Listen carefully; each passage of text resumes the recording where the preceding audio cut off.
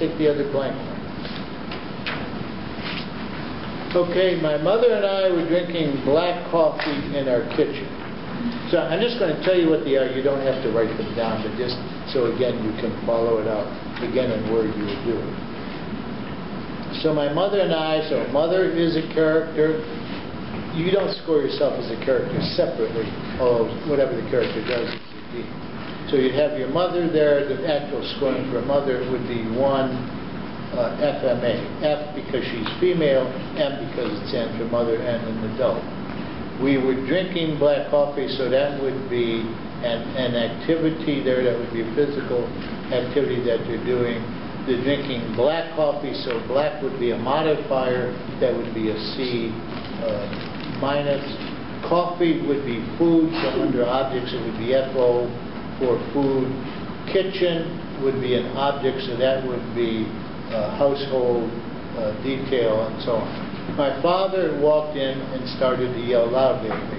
So now we got another character, my father. So father would be a 1, M because he's male, F that stands for father and he's an adult. And he's yelling loudly at me. So that would be an aggression. So now we have an aggression from the father with an arrow going toward the dream. Now my mother angrily told him to quit, so now we've got another aggression. We got mother with an aggression going toward the father because she's angry at him. And now she puts her arm around the shoulder of the dreamer, so now that would be a friendly, with the mother being friendly toward the dreamer. There's body parts in there because we got the mother's arm, so under objects that would be a body part, that would be a B. T for a torso part, and around my shoulder is another body torso, and so forth. So, as I say, we're not going to go through all of it, but we could see what the aggressions are then. It's the father to the dreamer and the mother to the father. The friendly interactions is the drinking coffee with the mother, and the other friendly one was when the mother puts her arm around the daughter. The one setting is they're indoors, and it's a familiar setting because it's our kitchen. So that would be an I for indoor, F for familiar. The 4 objects are the coffee, the kitchen, mother's arm, and the dreamer's shoulder. 2 emotions is the mother is angry, and the mother was being friendly when she puts her arm gently around. There's 5 activities: the drinking coffee, father walking in is an activity, yelling at the dreamer is an activity, the mother telling him is an activity, putting her arm around the dreamer is another activity. And the 3 modifiers were the black coffee and that she put her arm gently around my shoulder and she... Loudly. I'm sorry? Loudly. Loudly, thank you. I've just started trying to train Bobby to do this, and she's a natural kind.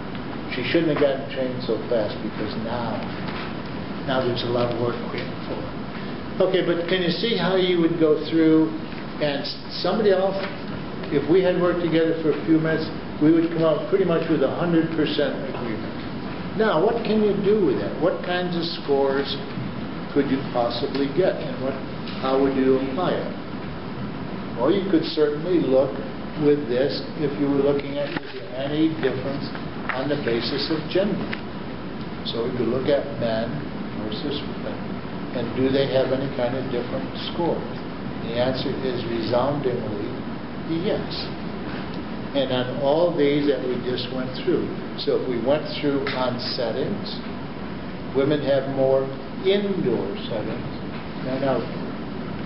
Women have more familiar settings, men unfamiliar settings. If we go through objects, women have more mention of clothing, more mention of household things, more mentions of facial and hair details.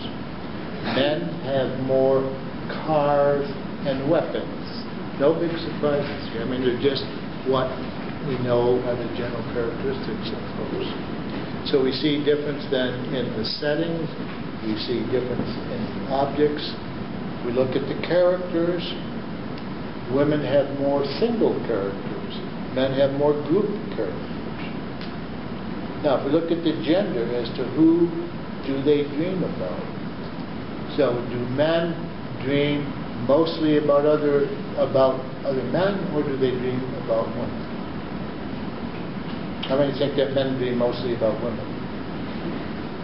No, they dream about other men, so that they dream about other men twice as often as they dream about women.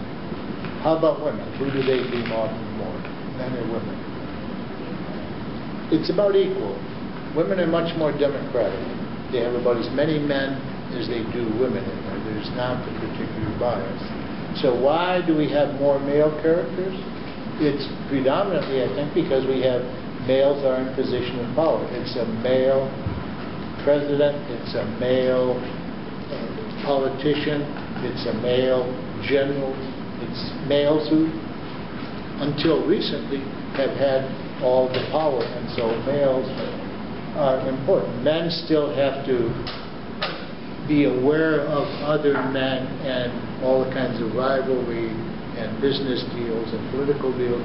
So men are still important for them there. After that,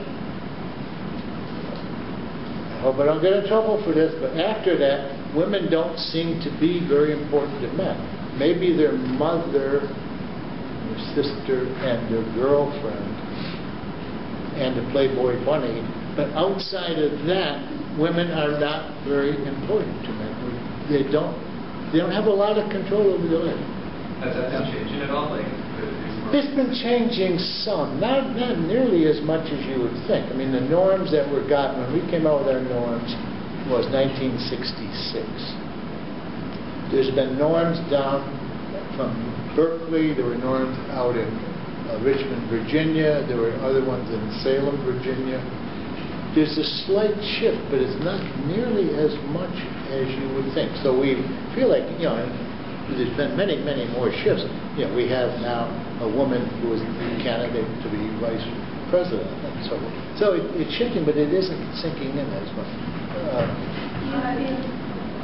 Yeah. I'm saying the back row. Whitney. Norms are usually college students, right? Like that has predominantly been. Yeah, our norms were for college students. They were college students in Ohio. So we had norms on 1,000 dreams, 500 male, 500 female, 100 women, each contributed 5 dreams, 100 males, each contributed 5. But they were college students.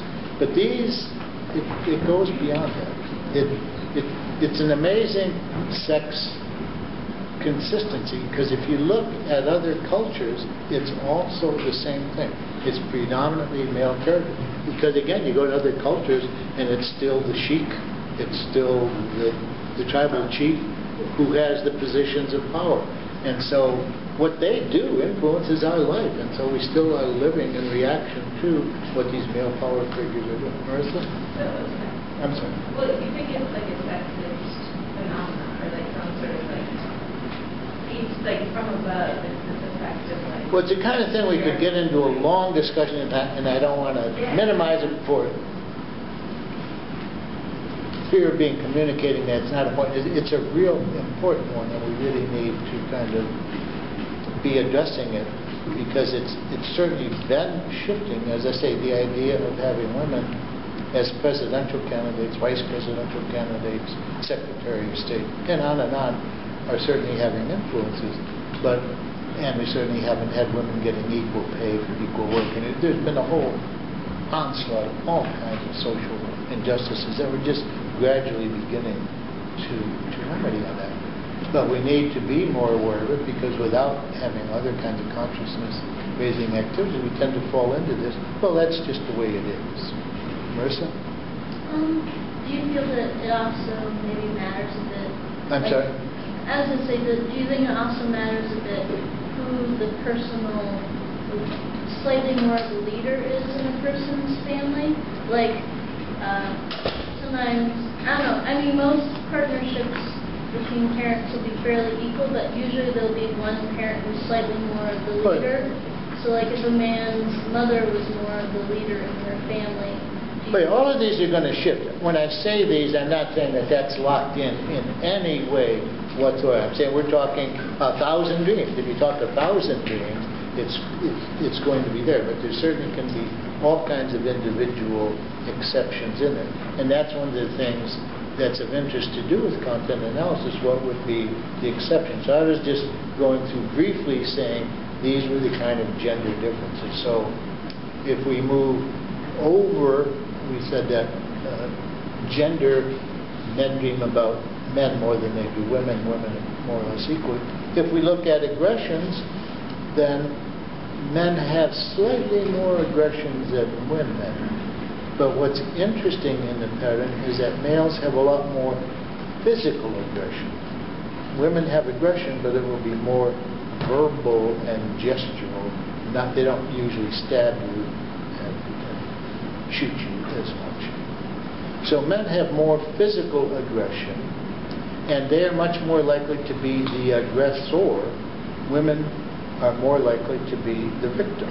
So if we just plain take the number of dreams with aggression, it isn't markedly different between men and women, but it's markedly different when you look at how much of that is physical and who's doing what to whom. Then it's the guys, and they're doing it to the women. And that's, again, the generalized pattern. If it's friendly, it's pretty equal there. Men are about as often to be friendly to women as women are to men. If we move over to sex, that's an area where there's been more change, I think, as a result of the sexual revolution. It used to be that if women had to turn in dreams with their names attached, they didn't have very many sex dreams. If they could turn them in anonymously, then they had a lot more sex dreams that they were willing to admit to. Again, what goes on within those sexual dreams, for men, usually their partner is the equivalent of the Playboy bunny, and it's quick. She's very interested, she's very ready, and it's quick. With women, it's almost always, up until recently, that they could identify the partner. He was somebody special. For the guys, she wasn't anybody special. She was just available and interested. For the women, it was him. Now, it could be the boyfriend, it could be somebody special like Brad Pitt or somebody of that sort. But he wasn't just an anonymous hunk.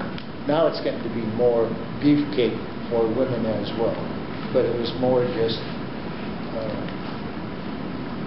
somebody very special in their life. So we could go through, and pretty much all of these, there's sexual differences on there. So it shows that gender is important in terms of dreams and in terms of personality. Women and men have different kind of personality. Neither one is more valuable, equally needed, but men and women do have different values, and they have different kinds of conceptions and different attitudes. So that's one way to do it. Then you could take and look at using the scales about other aspects of women. For example, are there differences within the menstrual period? And so I have some material on that in the book. And the answer would be that there are shifts. As the hormones shift, women are different depending upon whether they're actually during menses or actually having a period now, whether they're getting close to ovulation, whether they're getting close to menstruation again, so that it's a PMS time. Those mood levels do influence the dreams and what's going on. Again, to make it with lots of individual exceptions,